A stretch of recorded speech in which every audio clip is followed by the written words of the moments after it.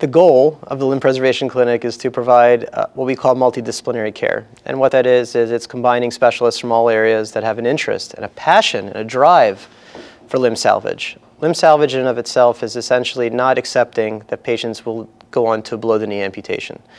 Limb salvage is also acknowledging the fact that in this country there's 29 million diabetics, and that approximately 15 to 25% of them will develop a wound in their lifetime. So what does that mean?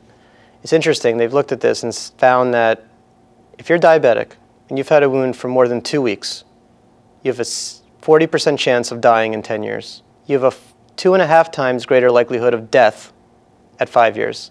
These are very serious statistics. And I think that it commonly goes unnoticed, and being part of a limb preservation team, everyone is aware of these findings, and people are aware that this is something that we do have to address very aggressively and very passionately, but also very systematically. And a lot of it cannot be done by one person. The Limb Preservation Clinic is an interesting environment where we've got vascular surgery specialists, where oftentimes the patient's circulation is improved enough to allow for healing.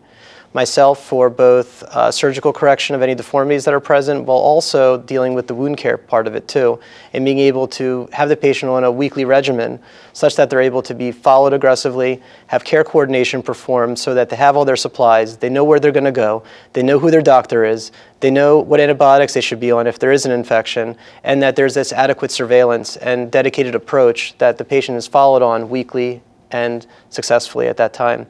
So I think that that is the true definition of multidisciplinary care and this limb preservation clinic that we're trying to establish here at University of Maryland. Below-the-knee amputation can be an option for patients. It's just not something that should be taken as, well, this patient is unlikely to heal, so therefore we're not going to try. And I think the best part about the limb preservation clinic and multidisciplinary approach to limb salvage is we will do everything we can within our means and given what we have to help save these limbs. I oftentimes tell patients it's like a plant. You have the water or the rain, which comes from the vascular surgeon. I bring the sunlight, but the patient has to bring the soil. If you have bad soil, some factors can be fixed, while other times we're kind of left with what we got. But we have to work within those confines, and we've had some amazing results already. Patients that have been sent here because we are a tertiary care referral center that have had excellent results despite having so many hurdles in their healing process.